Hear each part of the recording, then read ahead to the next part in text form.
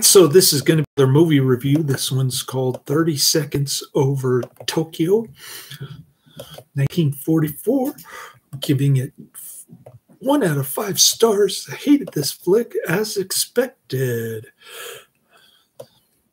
I think I gave so many war propaganda films such a low rating that Adrian's no longer interested in this genre. But I'm doing this movie review anyways. Overall, on the disc, 1 out of 5 stars. The movie is way too long, 2 hours and 18 minutes. It is boring. There are some explosions over Tokyo, but the 30 seconds kind of gives away how many explosions there are. There are only a handful, and they last 30 seconds. Anyway, 30 Seconds Over Tokyo is a 1944 U.S. war film produced by MGM. I thought it was Warner Brothers. I was wrong in one of my previous videos. The screenplay by Dalton Trumbo is based on the 1943 book of the same name by Captain Ted W. Lawson. Lawson was pilot on the historic Doolittle raid, America's first retaliatory airstrike against Japan, 4 months after the December 7, 1941 Japanese attack on Pearl Harbor. The raid was planned, led by and named after U.S. Army Air Forces Lieutenant Colonel James Doolittle, who was promoted 2 ranks to Brigadier General. The day after the raid, guy loses his leg, the other guy gets promoted.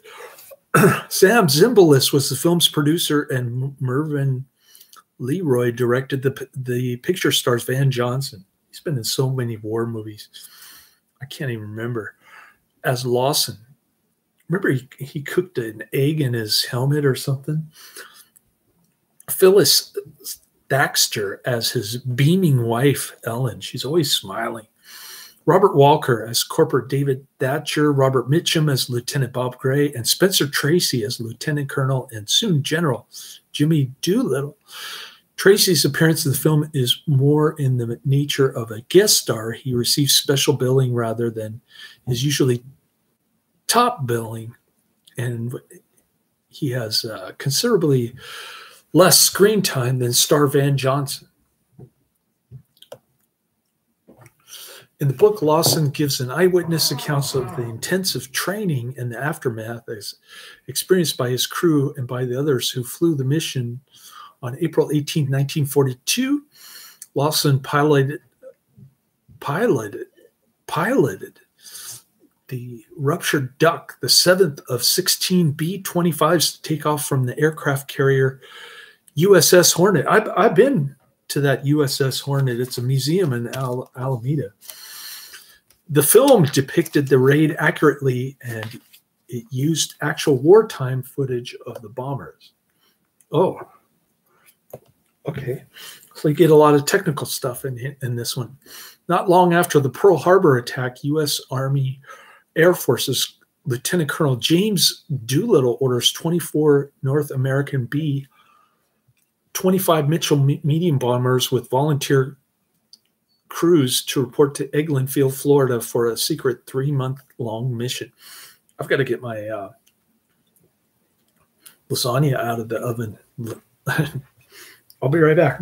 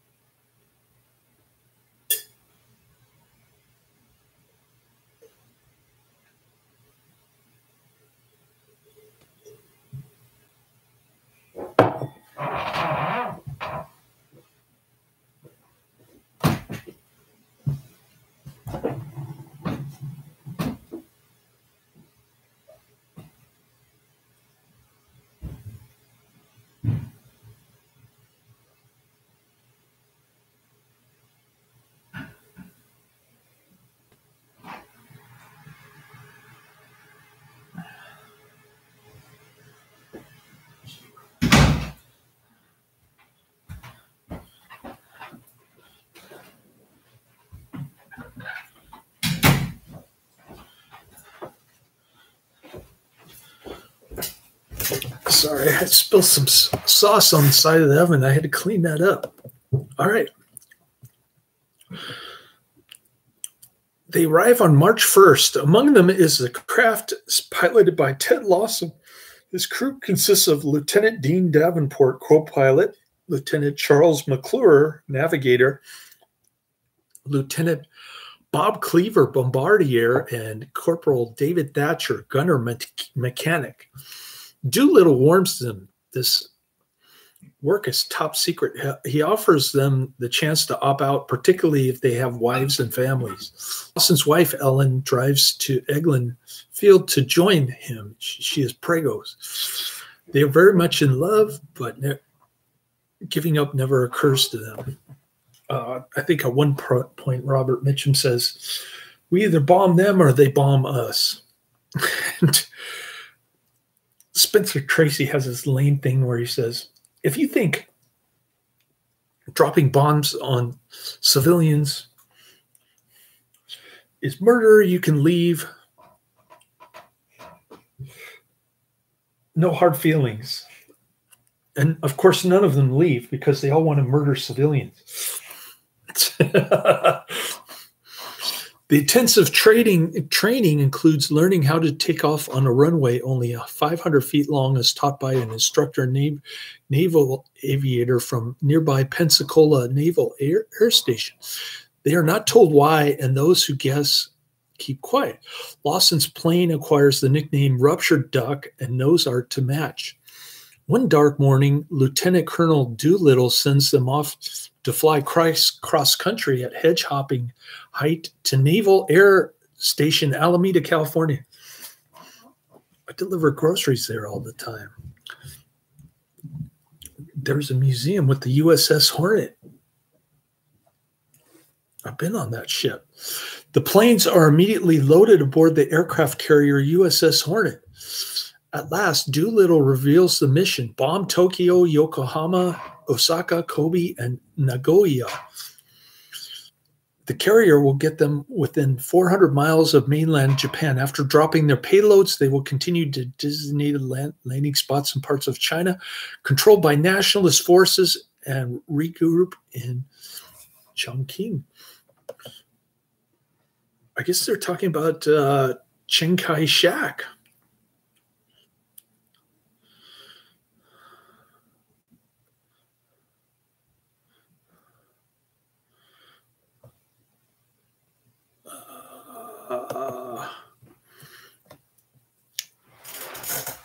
Or present-day Taiwan. The next day, they learn about takeoff procedures. If a plane malfunctions, it will be pushed over the side. Lieutenant Jerica works with each crew on its own bombing run. At the penultimate briefing, Doolittle warns that any man who cannot cope with the unavoidable killing of civilians should drop out without shame.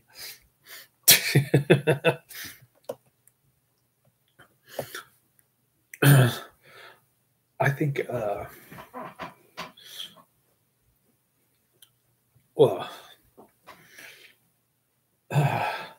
this movie is irritating.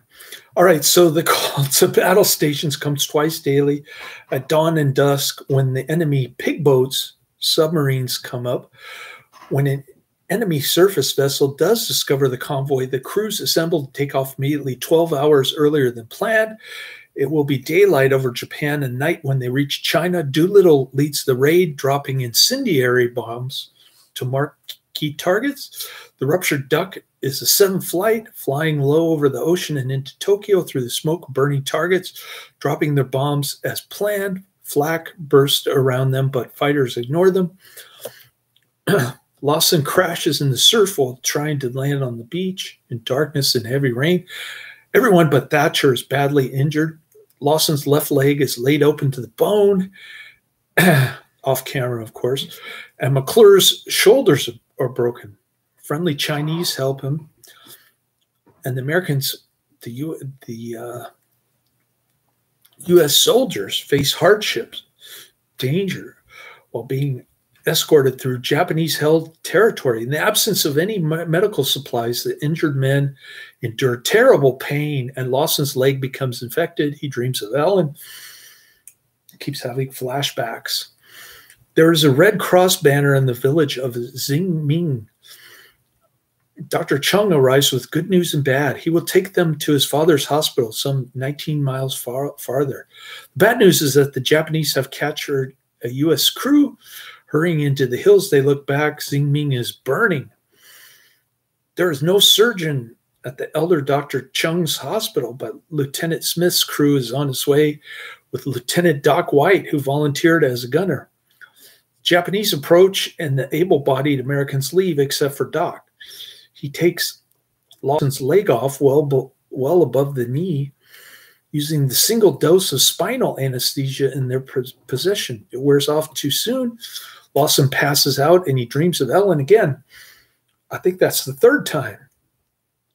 Cut to a chorus of Girl Scouts singing the Star-Spangled Banner in Mandarin, celebrating Lawson's first day out of bed. His forehead shows a tracery of scars.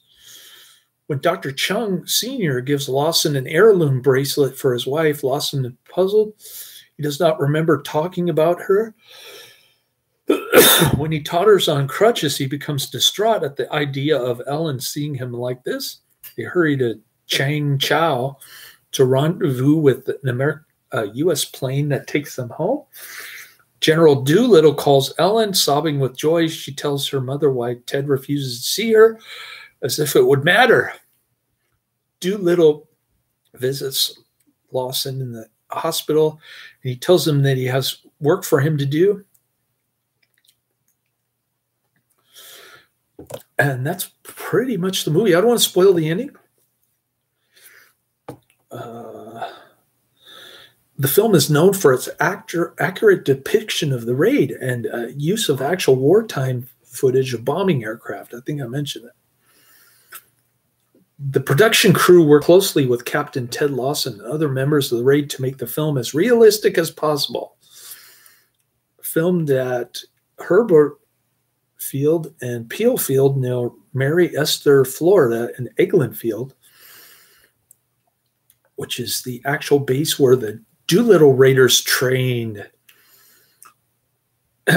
An operational USAAF B-25C and B-25D bombers were used, closely resembling the B-25B Mitchells used in 1942.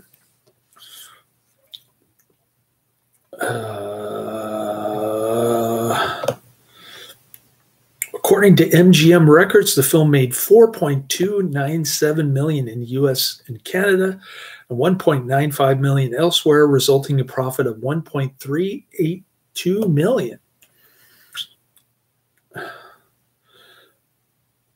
1945 Academy Awards, Oscar for Best Special Effects won.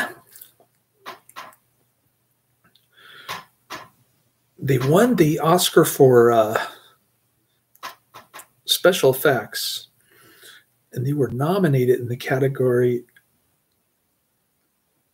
of black and white cinematography.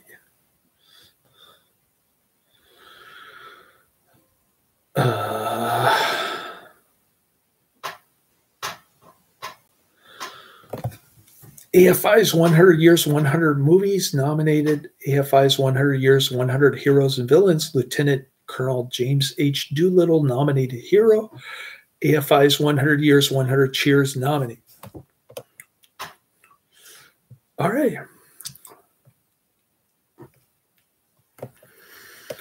I couldn't stand this movie. It was about what I expected, though. Let me show you the other movies. I'm about ready to watch The Choppers. I'm looking forward to this. Hopefully I can get this review in today. We went to Latin Mass, but his mother kept bugging me to take him to the beach with his buddy Robert. When I found out that Robert's evil sister is going to be there, I refused. A third time, she didn't listen to me the first two times. I actually yelled and cursed at her in front of my son, which I'm not supposed to do, but I did it anyway. That's the only way to get her to listen.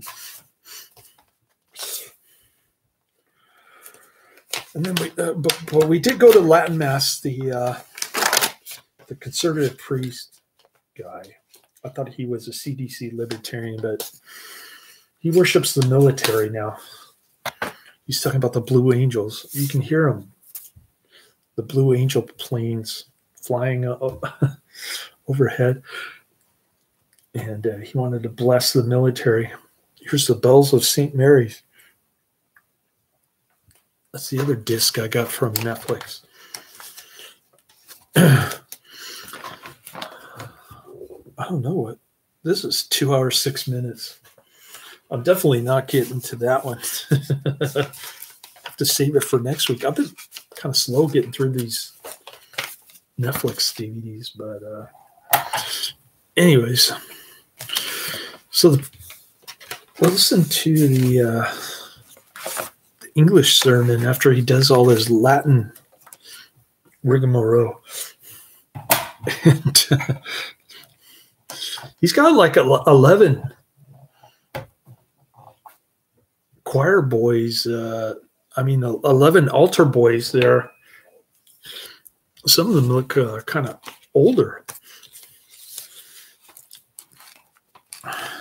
And so it was a pretty decent ceremony, actually.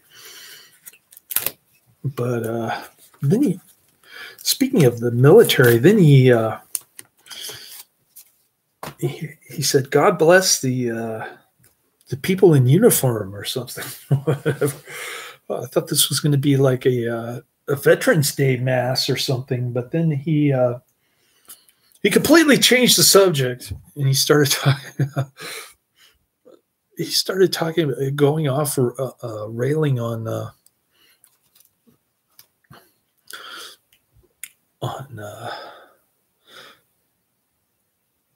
left-wing synagogues and churches around the area.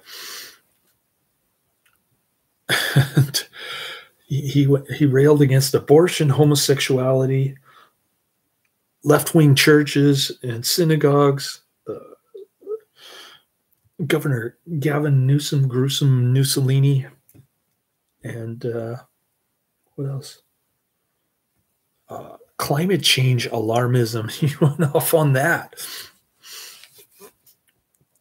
So he has a way of starting out his sermons really bad and then ending his sermons really good. Anyways, so we went to that. I'm not taking my son to the beach later, thank God. I weaseled my way out of that one. Don't ask me how, but it was difficult. It's always difficult dealing with my ex-wife, his mother. But anyways, I guess I'll watch the Choppers next. Sorry to have taken so long to get my review in. I think the last reviews I did were all bonus features, laters.